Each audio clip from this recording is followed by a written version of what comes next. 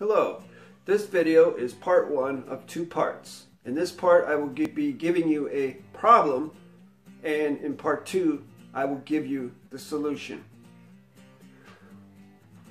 The two words I'm going to parse are pharmacist and doctor. The first one, pharmacist, Google defines as person professionally qualified to prepare and dispense drugs.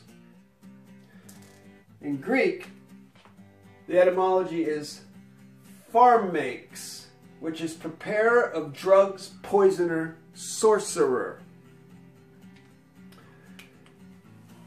And then you go back further from pharmakes to pharmakon, which is drug, poison, or spell. And then ist is one who does or makes, which is contract. So a pharmacist really is a preparer of poisons, or someone with a contract to prepare poisons. So when you walk into a pharmacy, you're walking into a poison factory. The next word is doctor, which Google translates as qualified practitioner of medicine.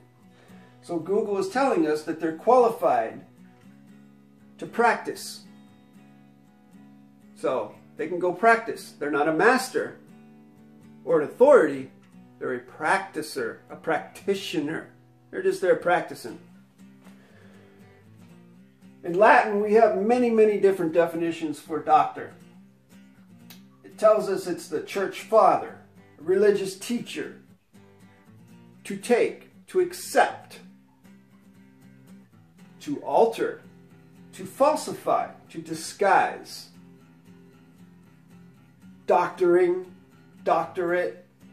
So this gives us new thoughts on these words, doctrine and doctorate, to falsify, alter, disguise. Now when I see oxymorons present in the definition of a word, that word is no contract.